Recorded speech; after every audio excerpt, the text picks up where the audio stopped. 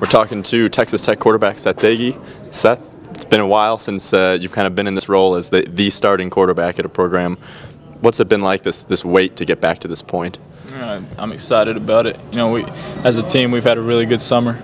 You know, I think it's going to pay off. We're in great shape. We've really had a really good summer, and I can't wait for fall camp because I feel like, you know, a lot of guys that, you know, deserve to play are going to finally get to showcase their skills, and it's going to be a fun year. What's been kind of the greatest challenge of these last 5 years for you? Just, you know, just buying my time, just, you know, learning from people, from their positives and their negatives, and just waiting and keep working hard. And I think you know, hard work pays off, and I think, you know, as long as I worked hard, you know, my time would come. New receiver core with Detron and Lyle graduated. What do you expect from the new receivers, and what's your relationship with them like?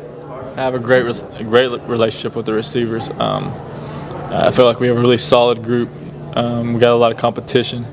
There hasn't been a guy really come out and be like the #1 guy, kind of like a Crab or a Filani or anybody like that. But we really do have a solid group, and I think during fall camp, you know, guys are going to separate themselves, and a guy's going to emerge as the #1 guy. Mickey thinks that at worst you will be the second best quarterback to come out of Tech in the last decade. What do you think about that? Mickey's a generous guy, man. That guy's a good dude. Speaking of offensive line, those guys are really cool. I mean, they've really developed a unit. They've really meshed well together, and it shows on the field because they communicate so well together. They're a good group of guys. They work really hard. So, you know, I'm excited to have all those guys back. That's really going to help me out a lot. Lastly, what's the last 3 ways you've heard your name mispronounced in the last 24 hours?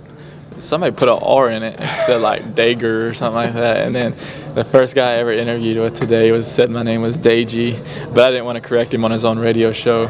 And then you know, Doege or Doege's, it's happened a couple of times, so it's all right. You know, I've dealt with it my whole life, so it doesn't bother me at all.